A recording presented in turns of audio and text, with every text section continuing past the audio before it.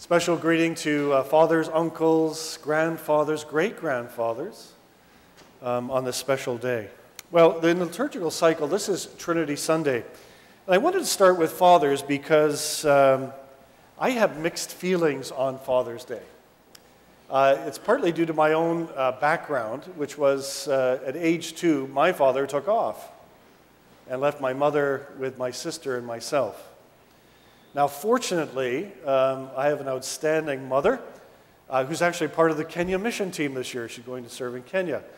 But also, I was very blessed to have my uncle step in and do things like teach me to shave. You could see the success of that. But you know, it's interesting the memories that you have. For example, my uncle taught me how to tie my shoelaces. He would take me to the Toronto Maple Leafs, and I do remember 1967. We would sit up in the Grays section, way up in the far corner, so when there were, you remember the Grays. And there were very special memories of that. And I remember people in the scouting movement who, again, as male role models, played a very important role in my growing up. The other thing that happened to me was discovering Jesus. When I came to faith in Christ and picked up my baptismal vows that were made for me as an infant and discovered His love afresh, I discovered a loving Heavenly Father. Now, sometimes, you know, if you have not a great experience with dads, you could transfer that and think that God must be something like that. Of course, when we read the scriptures carefully, we see it's quite opposite. We read of Jesus speaking of the Father and encouraging us to call Him Abba, which might be translated as Daddy. It's a very familiar term. And that's the kind of intimacy that God calls us into. And as I discovered that intimacy, God did several things in my heart. As I discovered the love of the Father, one of the things I had to learn to do was to forgive my earthly father. Deadbeat dad kind of comes to mind. He didn't pay support payments, which made things very difficult for our nuclear family. And that was one of the things I had to come before God. And I remember the Lord's Prayer. It's always been very powerful. Father, forgive us our trespasses. So as I discovered, God, you're forgiving my trespasses. Yikes. I've got to forgive those who trespass against me. And one of the turning points in my spiritual journey was that I discovered the love of God, and God began to transform me through the Holy Spirit on the inside. I discovered that part of that transformation was learning to forgive my earthly father. And it was very interesting because emotionally, as I was able to do that, that provided immense healing. And so Father's Day has all sorts of feelings and emotions. The other thing that did for me was I was determined then that I would not continue the cycle. I was going to break the pattern. And that in my role as an earthly father, I was going to do my very best to be there financially and emotionally and spiritually for my children. You see, we can't always fix the past, but we can change the future. And God wants us to do that. So you see the implication as the Holy Spirit comes and transforms us. And this passage in Matthew 28 was very helpful for that, because if you notice at the end here, as Jesus gives them the Great Commission to go into the world, He says, but I'm going to be with you always. No matter what you go through, if it's a cancer diagnosis, the loss of a loved one, a marital breakdown, loss of job, I will not forsake you. I will be with you always to the end of the age. It's a great promise and something that's given me great personal comfort through the years. Well, the Trinity on Trinity Sunday. What a wonderful, complex subject. You may have people come to your door and say, well, there's no mention of the Trinity in the Bible. And they're quite correct. There you won't find the word Trinity. It's a theological term developed later by scholars who looked at the New and Old Testaments, and as they tried to describe God, they affirm several things. First of all, as we heard in the Creed, they affirm that God is one. So Christians are monotheists. We believe in one God, but we say there is a trinity of persons. In other words, we experience God in three ways. God, the creator of the world. If you read Genesis, you also see the Spirit of God, the Ruach, hovers over creation, is involved in creating the world. The Holy Spirit comes and transforms our lives as we encounter Jesus as the one who came as God's anointed Messiah and Christ. So we experience the three persons of the Trinity: Father, the Creator; Jesus, the Redeemer; the Comforter, the Holy Spirit, the Sustainer. That might be ways. Now, I'll give you two small images, and you can speak to Ian after the service if you would like more information. Ian is a professor of New Testament, so I bow to your wisdom. But two images I found very helpful. So when St. Patrick went to Ireland carrying the gospel, he picked up a three-leaf clover. Now, this is quite close to me because one summer at camp, I actually went looking in a scavenger hunt for a four-leaf clover. 2 hours later, I found one. I don't know whether I looked at so many clovers. One eventually had 4 leaves. But he took the clover, which was common in Ireland, and said, look at the three. It's one clover, but there are 3 leaves joined. One God, 3 persons, Father, Son, Holy Spirit. Another image you might want to think of is that which we experience with water, H2O. We see it in 3 forms, and in fact, it is possible to see all 3 at once under certain conditions, where you have ice, and when ice melts, it becomes water. Continue to heat water, it becomes gas or steam. So again, Father, Son, Holy Spirit, one God, it's H2O, but we experience it in different ways. Now, that's your theology lesson for this morning. But what I really wanted to pick up on, besides Father's Day and the Trinity, is this call to go into the world with the gospel. Now, we're commissioning the Kenya mission team, and we'll be sending a team to also Guatemala. Catherine, you're a part of... do you want to stand up just for a second? Thank you. Catherine, along with Ahmed, is helping to co-lead the team to Guatemala in August. And you'll be doing house building amongst other ministry. Thank you. And so we praise God for those who go into the world to carry the gospel, not just as we do at the food bank and the backpacks for the homeless and a number of the other ministries, the Alpha Course, which we do locally, but to carry the gospel also to the ends of the earth and partner with our brothers and sisters around the world. In our congregation, last time I looked, we had 29 different nationalities. I think there are probably more now. And I thank God that many people, God has worked in different places, different languages, all of our different cultural backgrounds, and yet God is real and working in his people and bringing people to discover his love afresh. And that happens because people have been faithful to the Great Commission to take the good news into their families, into their workplace. And by the way, there is a sign-up list for those who want to explore faith in the workplace. We'll be having a discussion group. How do you be a Christian in a workplace? And sometimes the secular work environment is not always conducive to having faith discussions, if you know what I mean. Some companies, it's kind of taboo. And so we'll be having a discussion group. If you'd like to be a part of that, please sign up. And we'll be talking about strategies. How do we share our faith in the current work environment in a way that reaches people with love and respects them as well? And so God calls us into the world. Now, we're sending a team of 52 people to Kenya, and we have some representatives of that team here this morning. They'll be leaving on the 29th of June, and they'll be undertaking different tasks. And this morning I thought just for a moment I'd describe some of the things they're going to be doing. Some are going to be working with the dental team. We have a dentist and volunteers who have trained to assist the dentists as they pull out teeth. Now, the first time I was on a dental team, I still remember the first person. It was in Sri Lanka. It was on one of the tea estates near Naralia. And the first patient had 11 teeth removed. Yes, exactly. Susan's going. But she was thankful because there was no dentist available and all the teeth had abscessed. They couldn't be saved, and it was causing her horrific pain.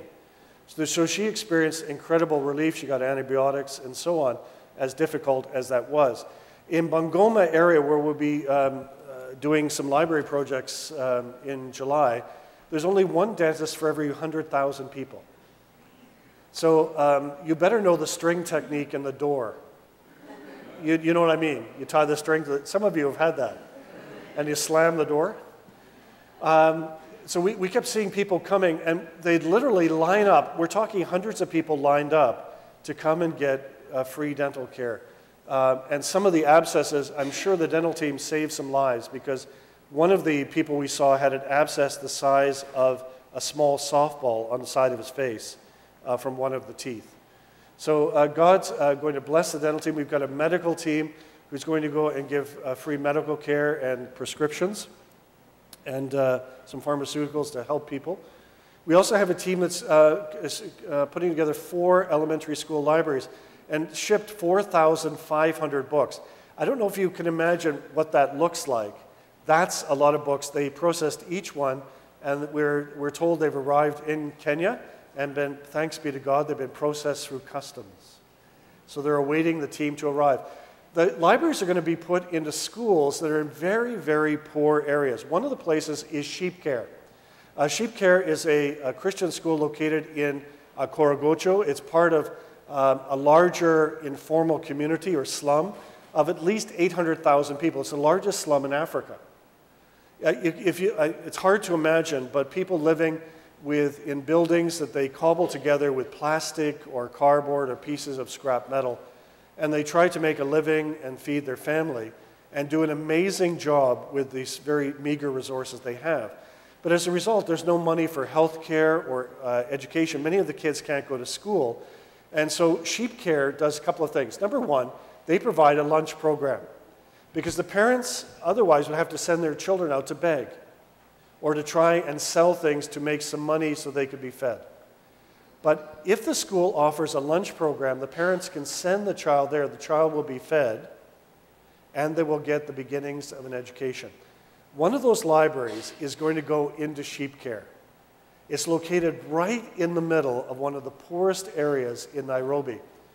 Now, in case you think that this is all happiness and light, on one of the visits, got to meet the godfather or the mafia head of the particular area.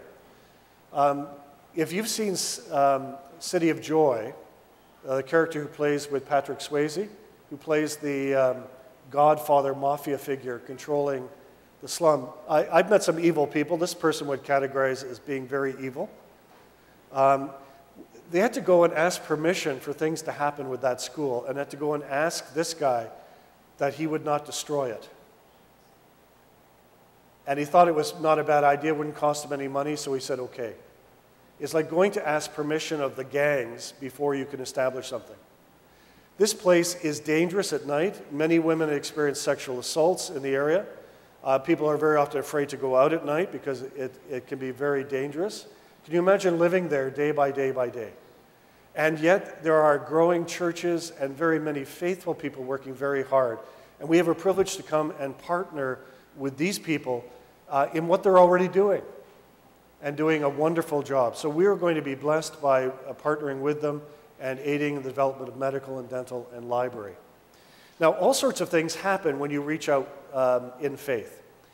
When last time I had a chance to be in Kenya, I worked with Bishop Wabakala, now the Primate of Kenya. When Bishop Wabakala is a rather spontaneous person. And so on a particular trip, we were going out to visit some of the rural churches, and I was with him in his car and his driver. And he said, oh, I've got to stop in on this meeting. Would you mind if we just stop for about half an hour? I've been asked to say a few things, and then we'll carry on. Well, the meeting he was stopping at was a meeting of two sides that had been killing each other for a number of years. There was a minor civil war happening on Mount Elgon, which is the border of Uganda and Kenya. And they had brought together the two sides, which had been killing each other very brutally for quite a while. And we walked in this room, one's sitting on one side, and the others are sitting on the other side. Bishop Wabakala prays for them, and then he turns to me and says, Ken and Kim, would you say something to this group?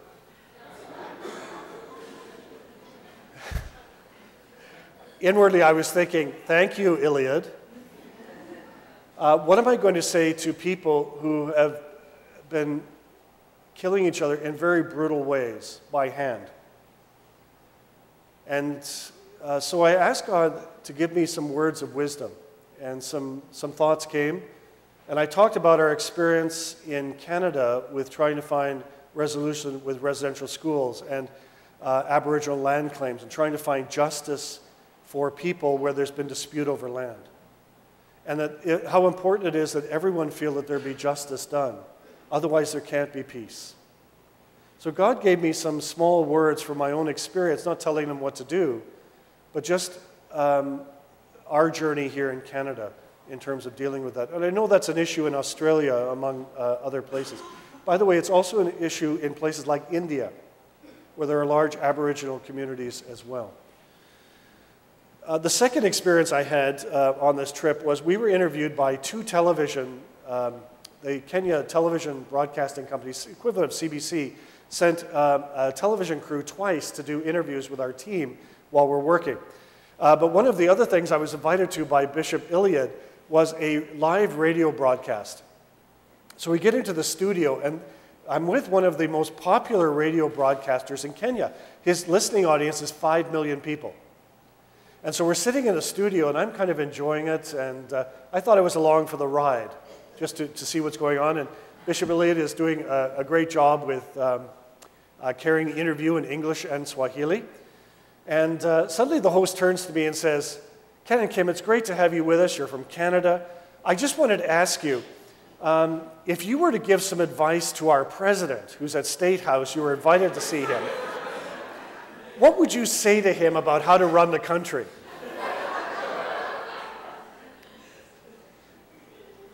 This was my experience.